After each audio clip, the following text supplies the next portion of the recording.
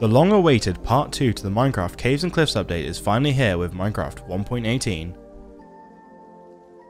With every new release, your Minecraft launcher may automatically update to run on the latest version of Minecraft, but if you're not ready to dive into the new update, or your favourite server is still running on 1.17.1 or older, then there is no need to worry. You can select any version of Java Edition Minecraft you wish to play on.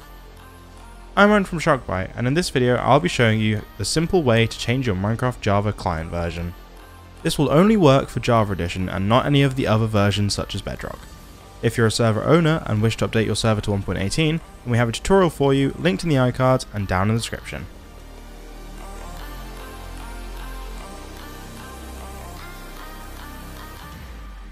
First, open the Minecraft Java Edition launcher. Switch over to the Installations tab at the top. Click New Installation at the top to create a new one. On the Create New Installation page, you can name the installation however you want, as well as select the version of the game you want to play on from the drop-down menu. I'm going to pick 1.17.1 for this video, but you can select any version you want to play on. There are also other advanced options that you can edit, but we'll be leaving those to their default settings.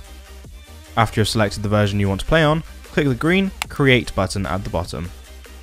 Sweet, you have now just created a new installation profile. Now, head back to the Play tab at the top of the launcher.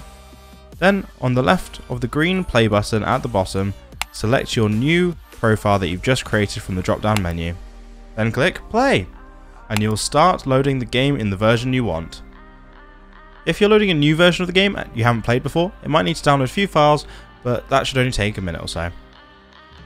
Now you can enjoy playing Minecraft and connect to your favourite servers on any version of the game you want.